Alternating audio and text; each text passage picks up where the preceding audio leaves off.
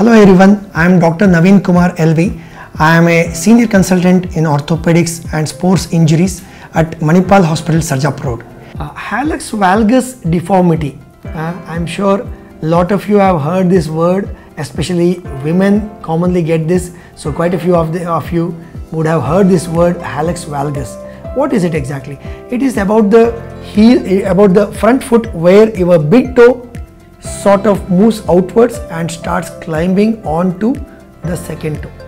So a lot of you recognize that as a bunion, which is the kind of thickness which happens on the base of the big toe, and that is a prominence which you feel like as if it's a pain or it looks unsightly, and because the toes sort of crowd out, that is something which people don't like the look of it. But having said that, a lot of people with this kind of hallux valgus do manage it without needing anything big because it's not painful in majority of people. So if it is just about how it looks, you may wish to just leave it alone. But at the same time, if it is causing pain at the base of the big toe, like bunion pain, or if the big toe is climbing onto the second toe and causing calluses. Calluses means the thickening of the skins, which is causing pain. Or if there are ulcers forming because they are close to each other, they are causing some amount of moisture and ulcers in that area. Under those circumstances, it definitely needs to be treated. Hallux valgus.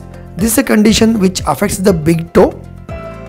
We see that the joint between the two big bones of the big toe that starts moving out of place.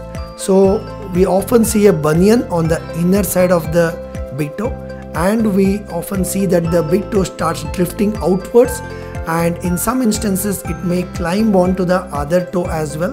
So that is a condition which can cause deformity.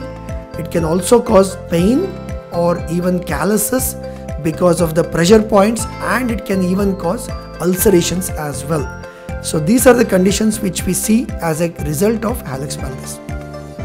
So in people in whom it is causing mild amount of bother, it's not causing any huge amount of problem, but just an occasional pain, simple two things can help. One is wearing footwear which has got a wider box so that you don't crowd out your toes together. That is one thing which you have to really think about. Second thing is you can wear a toe separator where your big toe is sort of brought back to the place. But just by doing that, I am not saying that you can cure your hallux valgus, but you can at least reduce the pain, and you can to an extent prevent that from progressing. So for those reasons, you can try these simple remedies. In people in whom it is causing a lot of bother, pain, like I mentioned, corns or ulcers and all those things, then definitely it needs treatment.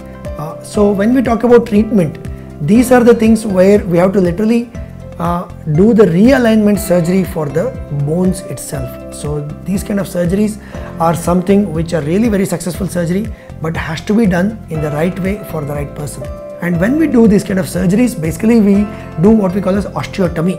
We basically cut the bone in certain angles and then realign the bones. So that's the kind of surgery we are talking about. So post surgery, you will be in a supportive boot for up to 6 weeks, but you will be allowed to walk after 2 weeks to put full weight on that leg and start doing the activities. At least the basic activities will be started pretty soon. But yes, the bones have to heal again, so it takes time. This is a procedure where you can expect to go back and do all the normal things by around 3 to 4 months. But yes, this is a successful surgery if done for the right indications for the right person. Hope this helps.